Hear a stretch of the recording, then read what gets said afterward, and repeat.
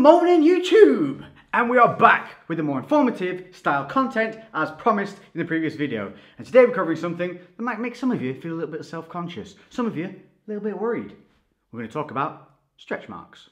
So yes, it's a subject matter that a lot of you might not talk to your friends about, but still feel quite self-conscious about. And we talk about stretch marks, why they happen, where they might happen, how you can deal with them, and why you shouldn't let it affect the way you feel about your body. So let's jump straight to this video, which is sponsored by Squarespace. More on that later, but if you watched the previous video, you'll know I'm developing a website where all of my content will be in one place, and I'm developing that week to week, adding more bits and structure. So there's going to be updates constantly on there. Some of you are asking about the Tough Mudder race that's coming on. So I said this year I'm going to do some challenges, one being a Tough Mudder, one being a white collar boxing match, and one being a competition. And if we're going to do this shit, we're going to do it right. So it's looking like it's probably going to be September, which gives us enough time to train for these things. But that also means I'm probably going to be doing the white collar boxing match and the Tough Mudder pretty much at the same time. So the content on here is going to get pretty... So links for everything that you're ever going to need from this video are going to be in the description below. Let's jump into this with the causes of how stretch marks come about. Okay, like everything, when I need to learn something, I research. So how do stretch marks come about? They are caused because of damage to the skin's connective tissue. So within the skin is collagen. And when that gets stretched and damaged, those collagen fibers break. Now the skin has layers. We have the epidermal layer, which is the outer layer, which we all know and see. Then it has the dermal layers, those layers underneath. And it's the collagen fibers in this dermal layer that get damaged with the skin, which shows through as stretch marks. And it can show through the epidermal layer. Because the dermal layer gets damaged, it shows through the underlying blood vessels, which is why we get that kind of reddy pinky look to stretch marks. So it's basically seeing the blood vessels underneath that epidermal layer from the damaged dermal layer. Make sense? So basically 2 layers of the skin, we've got the epidermal and the dermal, and the damage is in this layer here, and that's going to be very important for later on in this video. Now over time, what you'll see is the redness of those stretch marks dull and it turns more silvery and white. That's because that dermal layer begins to heal and then covers that red pigmentation of the blood vessels that were damaged before from showing through, because it heals. So the main reasons we often see stretch marks on bodies is from number one, and that is some form of weight gain, whether it be good, whether it be bad, or whether it be from something like pregnancy, where obviously there's a sudden amount of weight gain. Rapid weight gain, as in fat, muscle, all these things can contribute to damaging that collagen within the skin because it's stretching the skin, kind of around the stomach, lower back, often around the chest areas. These are common places that we see it. Also, from growing rapidly, that can also cause stretch marks. A lot of people, pretty much everybody, will have stretch marks on their hips from going through growth spurts. Factor number two may well be just genetics. As with everybody, everyone's a little bit different, and some people are more prone to things than others. If people's collagen within their genetics is substantially weaker or deteriorates over time, they're going to be more susceptible to getting stretch marks, and that is just nature. It's not something you can change, so don't worry about it. If you're susceptible, it's just the way you are. You're just going to need to be more careful in terms of weight gain and ensuring that you take care of your skin. Number three is you may also see some huge hench guys with big stretch marks across their chests and back. That may well be due to some muscle gain, but it may also be a causality of the fact of the little monster we have to face with most gyms. People take drugs, and when they take steroids, that can often weaken collagen in the skin, which, like I said previously, weaker collagen means people are more susceptible to stretch marks, and if they're putting on a lot of weight in a short period of time, that's why it happens.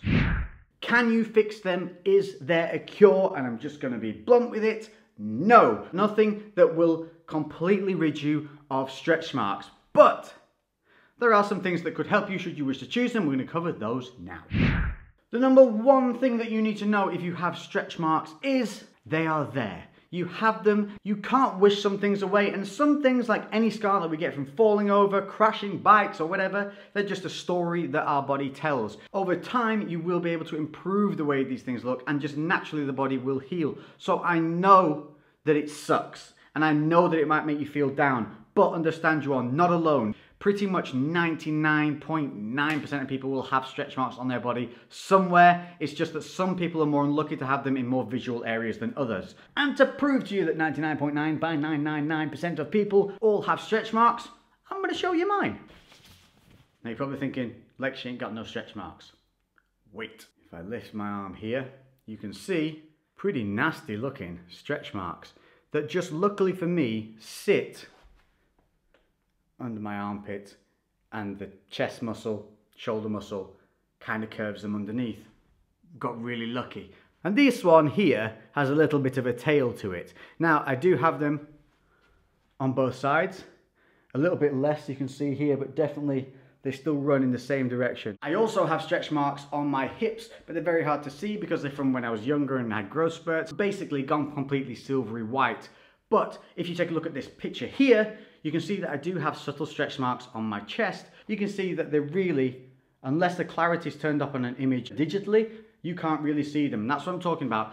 If you take care of your skin over time, they will reduce. If I hold my arm here, normally you can see that they're reduced. It's only when I pull them tight and then expose that dermal layer by pulling the epidermal tight that you can see the redness again. But if I let go, you see that it lessens hugely. But the tail behind this stretch mark is a little bit funny.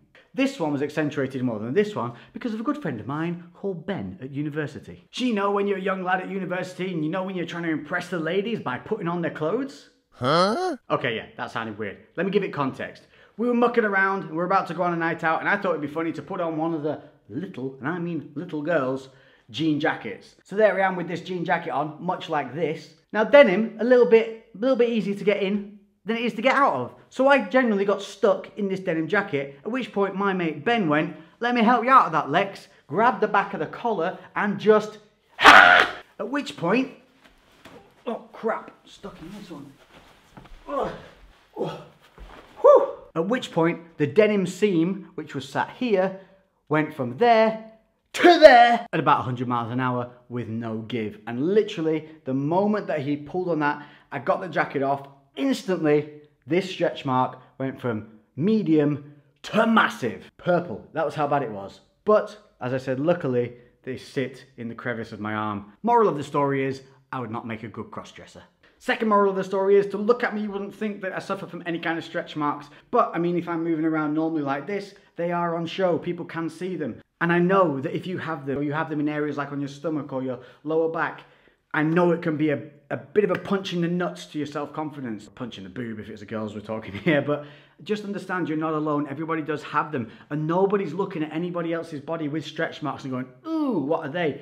Because we know, because we all have them, but nobody's thinking a negative thing about you to do with those stretch marks. And even though there is no cure, there are a few options available to you depending on how much you want to really invest in improving the way they look and how much they bother you. So we'll start with the more extreme route, which is the medical route. So one of the best known things on the market at the moment is a cream known as retinoic acid, or Retin A. The reason this cream is good is because it can get through the epidermal layer into that lower dermal layer, and what it does is it helps repairs collagen within that layer of skin. The more that we can repair those collagen fibers, the better that you're going to heal, and the less you'll be able to visually notice those stretch marks over time. This cream is best used on fresh stretch marks, so fresh damage, so that when it penetrates down, as the collagen fibers begin to heal and as the blood vessels and everything around it that are damaged heal, it helps that healing process to be more progressive. Downsides to this are it's only available through a medical professional. You can't just buy this over the counter. So yes, it can help, but it's only thought to be beneficial on freshly damaged skin. Number two is a really well-renowned treatment, and this one can be utilized on anybody, and this is laser light therapy. So this utilizes pulsed dye lasers and intense pulsed light to improve the appearance and increase collagen production over time. Sounds good, huh? Here's the drawback. It costs $200 to $300 per session, and you're going to need around about 20 sessions to be able to see significant reduction in those stretch marks. So this is a huge financial investment, but it does have proven results across the board.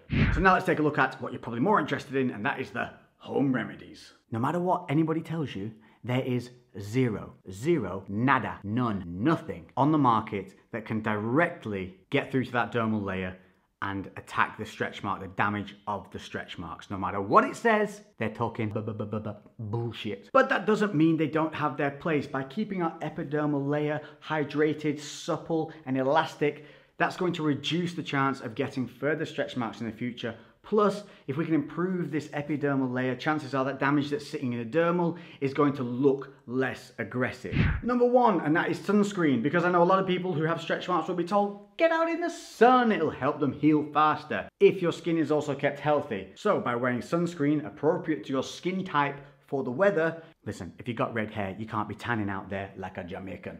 By wearing the sunscreen and keeping your skin healthy, stopping it getting sun damage, you're going to improve the elasticity of the skin, you're going to stop the collagen in the skin breaking down, which in turn is going to be more preventative in stopping further stretch marks, and 2, helping the ones that you might already have heal faster and look better over time. Number 2, and this is a real simple one.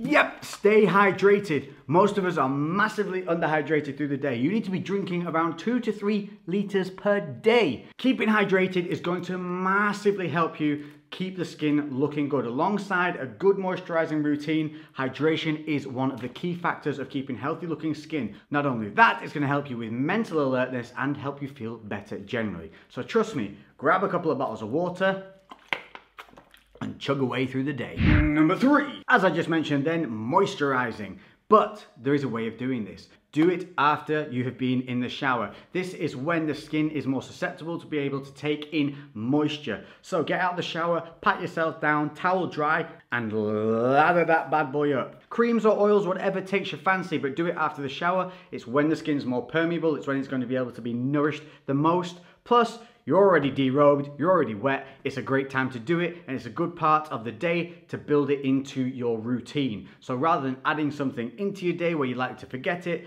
already add it onto a part of your daily routine, which is cleaning yourself. At least I hope it is. For this, a lot of people will be pushed towards bio oils, but they can be super expensive and they're good at healing scars in the epidermal layer, which is why a lot of people often think they're going to help with the stretch marks.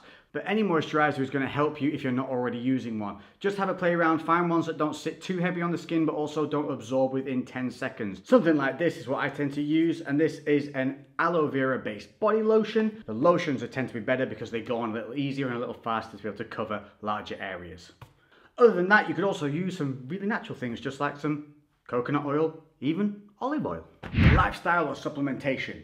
Number 1 would be to take a look at your vitamin E levels. Now obviously you can supplement with vitamin E, but also your diet should be rich in micronutrients and vitamins as best you can. Don't rely on just supplements. So more colors on your plate the better, but vitamin E is important because it reduces oxidative stress on the skin, which can help with premature aging and skin damage over time. So a very important one to make sure that you have. And number 2, talking about diets, make sure that you are not focused on massive changes in your diet. Drastic weight loss or drastic weight gain can be 2 huge negative things and be a massive factor in the cause of stretch marks. So if your goal is to grow bigger, get more muscular, make sure that you're doing it over time. Don't suddenly go from eating 2,000 calories a day to eating 6,000 calories a day. Number 1, it's going to burn a hole in your pocket. And number 2, your body can only grow at a certain rate. So if you're piling in calories above the rate at which your body can go, you're basically just going to put on fat, gain masses of excess weight you don't need, and massively increase the risk of stretch marks.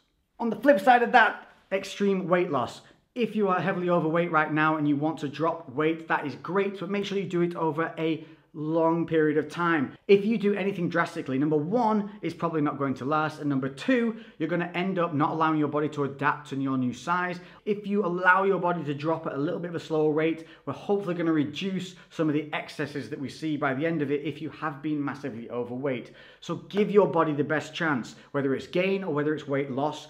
Do it constructively, do it consistently, and do it over a longer period of time. The results are going to last and the damage is going to be lessened. So there you go. I hope that has helped you out. I hope it's helped you realize that there are some things that you can be doing to help prevent them in the future. Some stuff there that you can do to help if you already suffer from stretch marks. But more importantly, understand that you are not alone. You are not the only person to suffer from them. Pretty much everybody does, and nobody's looking at you in a negative fashion. So don't let it knock your confidence, and certainly don't let it stop you doing what you want to do or showing your body. Trust me, we're all beautiful in our own special way.